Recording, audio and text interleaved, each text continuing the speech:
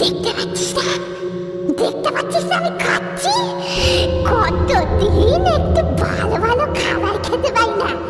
যা যা এখান থেকে, যা চলে যা, চলে যা, বিরক্তি করিস না, চলে যা, যা যা যা।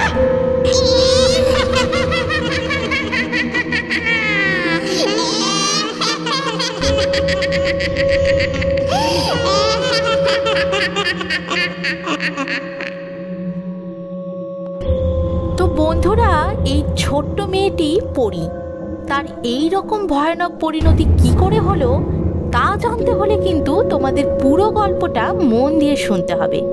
তার আগে আবারও বলে রাখি, তোমরা যারা চ্যানেলে নতুন তারা কিন্তু অবশ্যই আমাদের চ্যানেলটিকে সাবস্ক্রাইব করে দিও। পাশে থাকা বেল আইকনটা অবশ্যই প্রেস করো, যাতে আমাদের সমস্ত গল্পের আপডেট তোমাদের কাছে সবার আগে পৌঁছয়। তাহলে চলো সরাসরি গল্পে চলে যাই। শুরু হচ্ছে আমাদের আজকের নিবেদন, কুহু।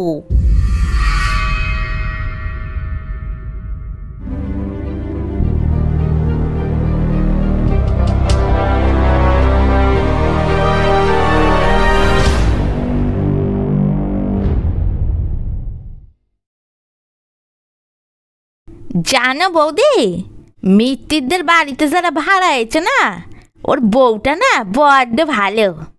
ওর মেয়ের ছোটবেলার সব জামাগুলো আমার পরীকে দিয়ে দিয়েছে। দেখতে কি সুন্দর গো বদি ফ্রকগুলো। পরীর গায়ে যদিও একটু বড় হয়েছে, তা 2 বছর রেখে তো অন্তত পরতে পারবে, এই যথেষ্ট। বেসিনে রাখা বাসনগুলো মাজতে মাজতে উচ্ছ্বসিত হয়ে কথাগুলো বলতে থাকে টগর। সুদীপা মনে মনে হাসে। এই তো সেদিনের কথা। টগর মিত্তিরদের ভাড়াটে বউটার ওপর খুব চটে গিয়েছিল। বউটার নাকি ভারী দেমাক।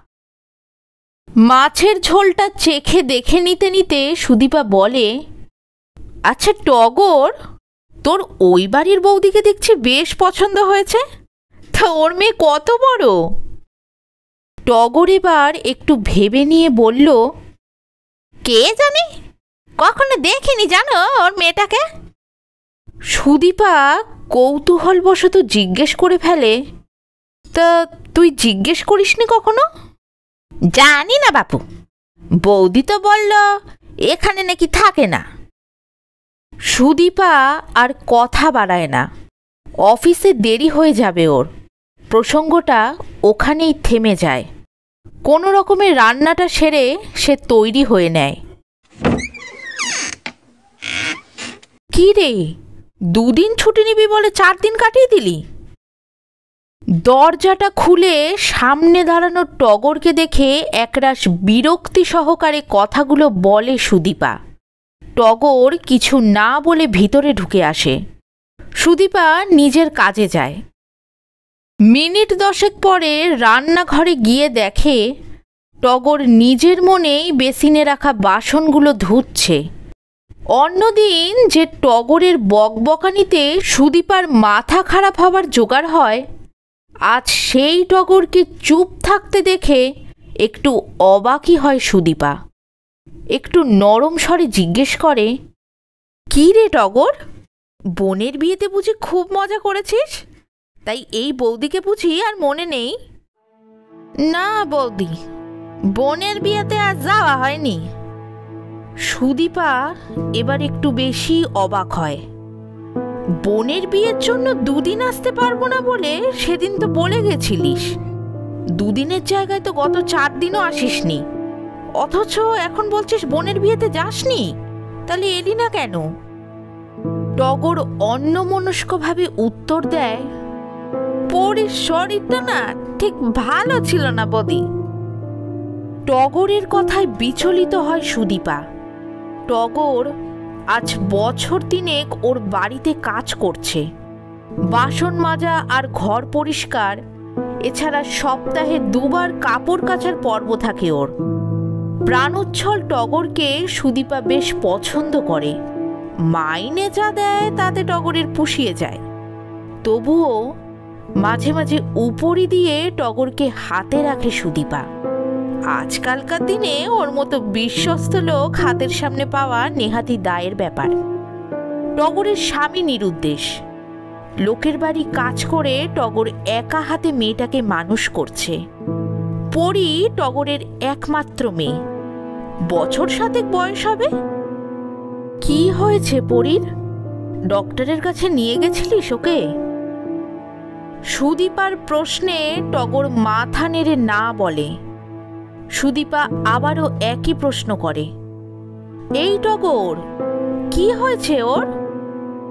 এবার টগর যেন প্রসঙ্গটা এড়ানোর জন্য বলে, সেরকম কিছু না, ও সব ঠিক হয়ে যাবে। এবার আমি ঘরটা মুছে নি বৌদি, তাড়াতাড়ি। হ্যাঁ, তুমি তো আবার অফিসে বেরোবে। নাও নাও, করে নাও তাড়াতাড়ি। সুদীপার একটু সন্দেহ হয়। ও বেশ বুঝতে পারে টগর ওর থেকে কিছু একটা লুকোচ্ছে, কিন্তু বিষয়টাকে নিয়ে আর ঘাটায় না। কলিং বেলের শব্দে ঘুম ভাঙে সুদীপার। ফোনটা হাতে নিয়ে দেখে ঘড়িতে রাত 1টা। বাবা, রাত 1টা বাজে, এই সময় আবার কে এলো? একটু ভয় পায় সুদীপা। বাড়িতে সুদীপা একা। কোন রকমে সুদীপা বাইরে এসে দরজার আই হোলটাতে চোখ রাখলো। আরে, এ তো টগর মনে হচ্ছে, কিন্তু এইরকম দেখাচ্ছে কেন? 7-5 না ভেবে সুদীপা দরজাটা খুলেই ফেলে। টগরের পোশাক অবিন্যস্ত, আলুথালু চুল, চোখে উৎকণ্ঠ। দরজাটা খুলতেই কান্নায় ভেঙে পড়ল টগর। ও বৌদি গো, আমার পরিটারে তো কোথাও খুঁজে পাইতেছি না গো বৌদি। বৌদি, কি করবো গো বৌদি? আরে এইভাবে কেঁদে পড়িস না, ওঠ ওঠ। পুলিশে জানিয়েছিস কিছু? না গো বৌদি, পুলিশ এসে যাইতে ভয় করে, আমি যাইতে পারি নাই। ও বৌদি, বৌদি গো, আমার পরিটার কি হবে বৌদি? আমি যে খুঁজে পাইতেছি না। ও বৌদি গো, আমার কি হবে গো? আরে বাবা, ঠিক আছে, তুই ওইভাবে ভেঙে পড়িস না টগর। চুপ কর, তুই ভিতরে এসে দাঁড়া, আমি চটপট তৈরি হয়নি, তারপর একসাথে পুলিশের কাছে যাব। টগর কিন্তু ভিতরে আসে না, একইভাবে দরজার কাছে দাঁড়িয়ে থাকে সে। সুদীপা ফের বলে, আরে টগর, আমি বলছি তো তোকে, আমি পুলিশের কাছে নিয়ে যাচ্ছি, আমাকে তৈরিটা তো হতে দিবি। তুই ভিতরে আয়, কিচ্ছু হবে না, সব ঠিক হয়ে যাবে। কিছু ঠিক হবে না গো বৌদি, কিছু ঠিক হবে না। মেয়েটা না আমার কদিন ধইরা, মেয়েটা আমার কদিন ধইরা। বলতে বলতে কান্নায় ভেঙে পড়ল টগর। তারপর ধীরে সুস্থে যা বলল তাতে সুদীপার কপালে ভাঁজ পড়ে। টগরের বক্তব্য, জানো বৌদি, আমার পরিটা না কিছুদিন ধরে না অনেক বদলে গেছে। সবাই সবাই কইতাছে ও নাকি পাগল হয়ে গেছে। কথাবার্তায় সব সময় একটা উগ্রতা ফুটে ওঠে ওর মুখে চোখে। সারাক্ষণ নাকি নাক সিটকায় কয়, বস্তিতে নাকি মানুষ থাকে না, ডাল ভাতটুকু না মুখে দিতে চায় না আমার পরিটা। কেবলি মাংস খেতে চায়, দামি দামি জামা পরতে চায়। বস্তির ছেলে মেয়েগুলো তাদের সাথে মিশতে চায় না। আমার পরিটা না অনেক বদলে গেছে বৌদি, অনেক বদলে গেছে। আচ্ছা আচ্ছা, ঠিক আছে, তুই চুপ কর এখন, আগে ওকে তো খুঁজে পাওয়া যাক, তারপর নয় দেখা যাবে। সুদীপা তখনই তৈরি হয়ে বেরিয়ে পড়ে থানার উদ্দেশ্যে। থানার দিকে যাবার রাস্তায় একটা জায়গায় কোনো অনুষ্ঠানের জন্য আলো দেখতে পাচ্ছিল। ওর কাছাকাছি কুকুরগুলো খুব চিৎকার করছিল। পাশের থেকে যাবার সময় অজান্তেই টগরের চোখ চলে যায় সেই দিকটায়। একটা ডাস্টবিনকে ঘিরে কুকুরদের জটলা, কিন্তু ডাস্টবিনটার মধ্যে কিছু একটা নড়ছে মনে হচ্ছে। টগর সেই দিকে যেতেই ভালো করে লক্ষ্য করে দেখেই আঁতকে ওঠে। সুদীপা ঘুরে সেই দিকটাতে চোখ রাখে। ডাস্টবিনে পড়ে থাকা উচ্ছিষ্টগুলো পরমানন্দে মুখে পুড়ে যাচ্ছে একটা বাচ্চা মেয়ে। চিনতে দুজনারই ভুল হয় না, ওটাই পরী। সুদীপা আর টগর অনেকক্ষণ ধরে একে অপরের দিকে তাকিয়ে দৃষ্টি বিনিময় করে। তারপর টগর ডাকে পরীকে, এই পরিমা, কি করিস মা ওখানে? উঠে আয়, উঠে আয়, ওখানে যে নোংরা থাকে রে মা। এ মা, মারে শুনতে পাচ্ছিস মা? এ মা, পড়ি রে। পরি নির্বিকার ভাবে সেই একই কাজই করতে থাকে। টগর পরীকে বার কয়েক ডাকার পর তার হুঁশ ফেরে।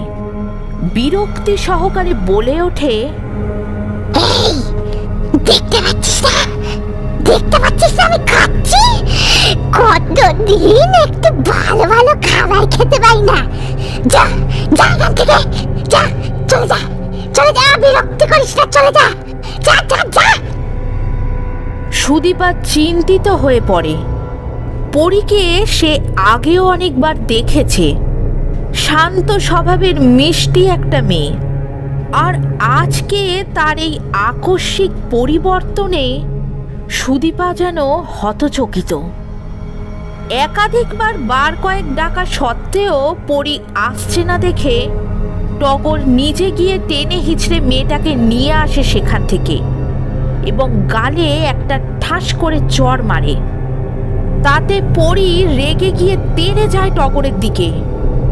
তোর এত বড় সাহস, তুই আমার গায়ে হাত তুললি? তুই আমার গায়ে হাত তুললি? যা, হাত কামড়ে দেবো।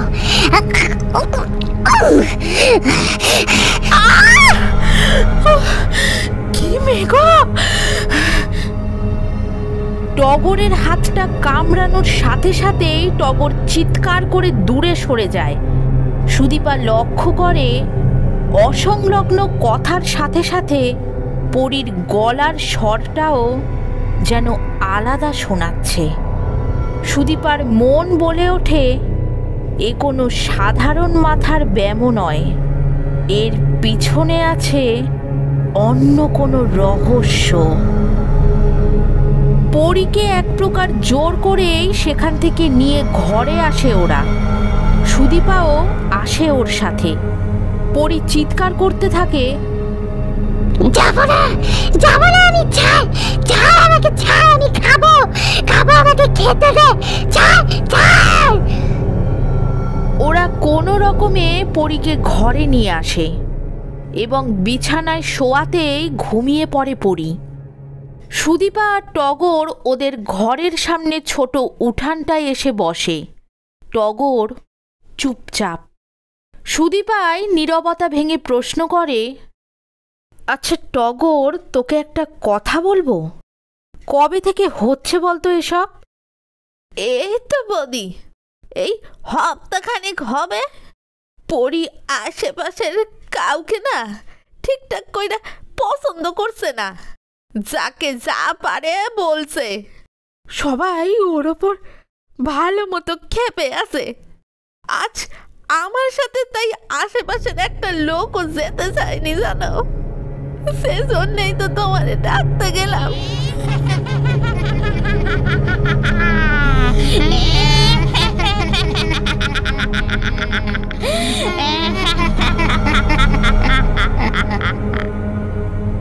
টগরের কথা শেষ হতে না হতেই ভিতর থেকে একটা অট্টহাসি ভেসে আসে। ওরা তাড়াতাড়ি করে সেদিকে উঠে গেল। গিয়ে দেখে বিছানার ওপর পা ছড়িয়ে বসে আছে পরী। এলোমেলো চুলগুলো মুখের ওপর পড়েছে। ওর দৃষ্টিতে ভয়ানক হিংস্রতা। হ্যালো আদিত্য, হ্যাঁ বল সুদীপা, কি খবর? বলছি, তোর সাথে একটু দরকার ছিল। তোর কি সময় আছে? ফোনে কিন্তু বলবো। আরে হ্যাঁ হ্যাঁ হ্যাঁ, সময় আছে, তুই নিশ্চিন্তে বল কি খবর। পরীর ব্যাপারে আদিত্যকে সবটা জানায় সুদীপা। আদিত্য হলো সুদীপার স্কুলের বন্ধু। প্যারানর্মাল বিষয়ে বরাবরই ওর ভীষণ আগ্রহ। ভৌতিক স্থান পরিদর্শন থেকে শুরু করে এই সব বিষয়ে বিভিন্ন বই পড়া ওর নেশা। এখন একটি প্যারানর্মাল গ্রুপের সাথে যুক্ত আছে। পেশায় অবশ্য ও একজন জুয়েলারি ডিজাইনার। পরীকে মনোরোগ বিশেষজ্ঞের কাছে নিয়ে যাওয়া হয়েছিল, কিন্তু তাতেও কোনো লাভ হয়নি। তাই শেষ পর্যন্ত সুদীপা কি যেন একটা ভেবে আদিত্যর সাথেই যোগাযোগ করে। পরীকে এখন এক প্রকার ঘরবন্দি করেই রাখা হয়েছে। দিন দিন ওর ব্যবহার আরও যেন ভয়ানক হয়ে উঠছিল। আশেপাশের সবাইকে ভীষণ হেয় করে কথা বলছে, এমনকি রেগে গেলেও বটি নিয়ে মারতে ছুটছে। বস্তির লোকেরা ওর ভয়ে এখন রীতিমতো আতঙ্কিত। সবাই বলা বলি করে পরী নাকি পাগল হয়ে গেছে। আদিত্য এসে পরীর ঘরে ঢুকতেই পরী ওর দিকে ভয়ানকভাবে তেড়ে যায়, কিন্তু অদ্ভুতভাবে আদিত্য ওকে আটকানোর চেষ্টা না করে একটা প্রশ্ন করে। তোর নাম কি? কেন? তুই জানিস না ওরা কি বলে ডাকছে? জিজ্ঞেস কর। আদিত্য শান্ত গলায় বলে, তুই কি খেতে ভালোবাসিস?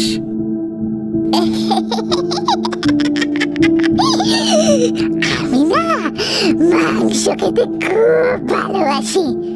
দিবি? দিবি আমাকে মাংস দিবি? দে না, দে। মাংস কতদিন খাই না, এই শালারা আমাকে আটকে রেখে দিয়েছে। তুই খুব ভালো। দিবি? দিবি দিবি? হ্যাঁ দেবো তো। তুই মাংস খাবি? হ্যাঁ খাবই তো। এরা না, এরা কেউ আমাকে মাংস খাওয়ায় না, জানিস? শালা গরিবের দল। এই শোন না, তুই খুব ভালো, আমাকে একদিন রেস্টুরেন্টে নিয়ে যাবি? মাংস খাবো, মাংস। হ্যাঁ নিয়ে যাব তো, তার জন্যই তো আমি এসেছি। কিন্তু তার আগে বল তোর নাম কি? পরী এবার একটু করুণ মুখে ওর দিকে তাকিয়ে বলে, তুই নিয়ে যাবি আমাকে? কথা দিচ্ছিস? সাথে সাথে আইসক্রিম খাওয়াবি তো? আরে হ্যাঁ রে, তোর যা খেতে ইচ্ছে করে আমি তোকে তাই খাওয়াবো। এবার তো বল তোর নাম কি? তারপর আদিত্যর কানের সামনে মুখ এনে ফিসফিসিয়ে বলে, আমার নাম হলো কুহু। আদিত্য এবার সহজভাবে বলল, তোর বাবার নাম কি? সৌমেন বসু। আদিত্য আর কিছু না বলে ধীরে ধীরে ওর মাথায় হাত বুলাতে থাকে এবং বলে, ঠিক আছে, সব বুঝলাম আমি। তুই এবার একটু ঘুমিয়ে পড়। এই কথা বলে আদিত্য ঘর থেকে বেরিয়ে আসে। পরীও চুপচাপ বিছানায় ঘুমিয়ে পড়ে। আদিত্য পরীকে ঘুম পাড়িয়ে বাইরে বেরিয়ে আসে এবং বাইরে অপেক্ষারত সুদীপা আর টগরকে দেখে আদিত্য প্রশ্ন করে, টগর, তোমার যার সাথে বিয়ে হয়েছিল তার নাম কি সৌমেন বসু? এ সৌমেন বসু? না তো দাদা, ওর নাম ছিল গিয়ে দীপক। আচ্ছা, এই নাম কি তুমি এর আগে কখনো শুনেছ? আর এই তল্লাটে এই নামে কি কেউ থাকে তুমি জানো? টগর মাথা নেড়ে না বলে। ঠিক আছে, আমি দেখছি কি করা যায়। এই কথা বলেই আদিত্য বেরোতে যাচ্ছিল। ঠিক তখনই টগর পিছু ডাকে, দাদা, আগে কি নাম বললেন আপনি? সৌমেন বসু, তাই না? হ্যাঁ, এবার মনে পড়ছে, মৃত্যুদের নিচে যারা ভাড়া এসে সেই বাবুর নাম সৌমেন বসু। সেদিন কি একটা ডেলিভারি দিতে এসেছিল। আমি দরজা খুলতেই ছেলেটা কইল সৌমেন বসু নামে কে আছে। আমি ওই নাম কখনো আগে শুনিনি, তাই বলতে যাচ্ছিলাম যে এইখানে এই নামে কেউ থাকে না। ঠিক সেই সময় পিছন থেকে বৌদি বলল, সৌমেন বসু তো, উনি তো আমার স্বামী হন। এটা এখন মনে পড়ল। কোনো একটা সূত্র পাওয়ার আনন্দে চোখটা চিকচিক করে ওঠে আদিত্যর। তাড়াতাড়ি টগরকে বলে, ওর কি কোনো মেয়ে আছে, তুমি কি জানো? হ্যাঁ দাদা বাবু, ওনার মেয়ে আছে, তবে এইখানে থাকে না। ওর মেয়ের ছোটবেলার সব জামাই তো ওই বৌদি আমায় দেশে। আদিত্য যেটা খুঁজছিল সেটা যেন পেয়ে গেছে। খানিকটা অন্যমনস্কভাবে বলে, ওর মেয়ের জামা? যেটা পরি পরে রয়েছে সেটা ওর মেয়ের জামা? আচ্ছা, তুমি একবার আমায় ওর বাড়িতে নিয়ে যেতে পারবে? হ্যাঁ হ্যাঁ, নিয়ে যেতে পারবো, চলুন। নমস্কার, আমি আদিত্য সেন। আচ্ছা, এটা কি সৌমেন বসুর বাড়ি? সামনে দাঁড়িয়ে থাকা ভদ্রমহিলাকে প্রশ্ন করে আদিত্য। টগরের থেকে বাড়ি চিনে একাই এসেছে। এসব কাজে কাউকে নিয়ে এলে মুশকিল। ভদ্রমহিলা অচেনা লোক দেখে একটু অবাক এবং গম্ভীর গলায় বললেন, হ্যাঁ, এটা সৌমেন বসুরই বাড়ি, কিন্তু উনি তো এখন বাড়ি নেই। আপনি কে হন ওনার? অসুবিধা নেই ম্যাডাম, আমি আপনার সাথে জরুরি কটা কথা বলেই চলে যাব। আমার সাথে? আচ্ছা, কি কথা বলুন। আমি কি ভেতরে আসতে পারি? আপনাকে কথা দিলাম আমি বেশি সময় নষ্ট করব না।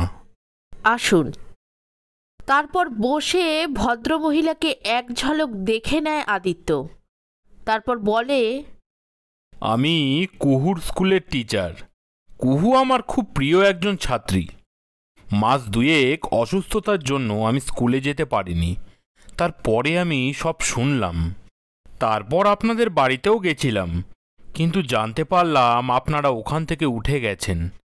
আচ্ছা, কি হয়েছিল বলুন তো মেয়েটার? কিছুটা রিস্ক নিয়েই আদিত্য এসেছিল। এতে সফল হওয়ার সম্ভাবনা বিশেষ একটা ছিল না, তবুও কিছু মনে হচ্ছে এতেই কাজ হয়েছে। কুহুর নাম শুনে ভদ্রমহিলা দু চোখ বেয়ে জল গড়িয়ে আসছে, ঠোঁটটা তীর তীর করে কেঁপে উঠছে। তিনি বললেন, বড্ড জেদি ছিল মেয়েটা। যখন যা চাইবে তখন সেটা ওর চাই চাই। আমরা শপিং শেষ করে ফিরছিলাম সেদিন, ও হঠাৎ আইসক্রিম খাওয়ার বায়না ধরল। কদিন ধরে মেয়েটার ঠান্ডা লেগেছিল, তাই আমি কিনে দিতে চাইনি। মেয়েটা রাগ করে আমার হাত ছেড়ে এগোতে লাগলো। আমিও ওর পেছন পেছন গেলাম ওকে ধরবো বলে। মেন রাস্তা ছিল। হঠাৎই ওর অন্যমনস্কতায় পিছন থেকে একটা গাড়ি এসে ওকে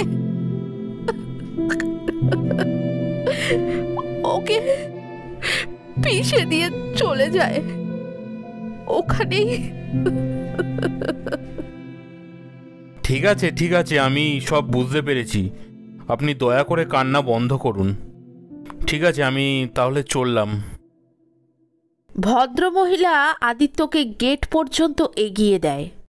আদিত্য ভদ্রমহিলার থেকে বিদায় নিয়ে টগরদের বস্তিতে আসে। টগর, তুমি তাড়াতাড়ি ওই জামাগুলো বের করো যেগুলো ওই বৌদি তোমায় দিয়েছিল। আদিত্য তৎপরতার সাথে টগরকে কথাগুলো বলল। টগরও তাড়াতাড়ি জামাগুলো বের করে আনে। তারপর আদিত্য বলল, ঠিক করে দেখো, আর নেই তো কোনো জামা কাপড়? হ্যাঁ দাদা বাবু, একটা জামা তো পরে আছে। এই জামাগুলো আনার পর থেকেই তো এগুলো ছাড়া আর কোনো জামা পরতেই চাইতো না। ঠিক আছে, তুমি এক কাজ করো, ওর গা থেকে ওই জামাগুলো খুলে ফেলো আর অন্য জামা কাপড় পরিয়ে দাও।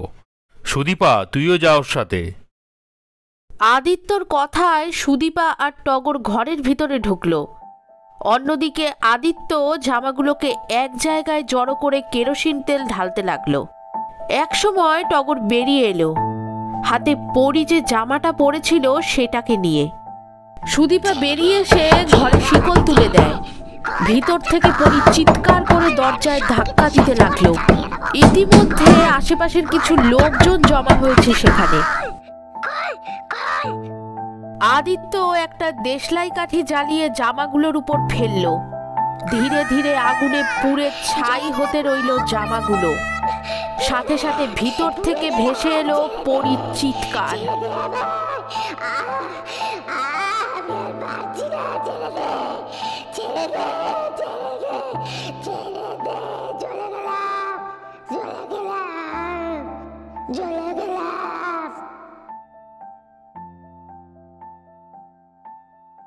এই ঘটনার প্রায় 1 সপ্তাহ কেটে গেছে। পরি এখন পুরোপুরিভাবে সুস্থ, টগরও নিশ্চিন্ত। তবে পরির একটা নতুন বন্ধু হয়েছে। তার সাথে পরির খুব ভাব। ঘরে যখন কেউ থাকে না তখন সে আসে। নাম তার কুহু। কি রে বন্ধু, তুই এসেছিস?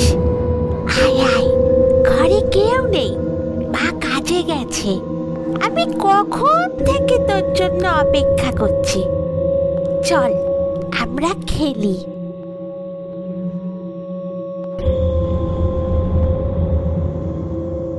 তো বন্ধুরা, এই ছিল আমাদের আজকের গল্প।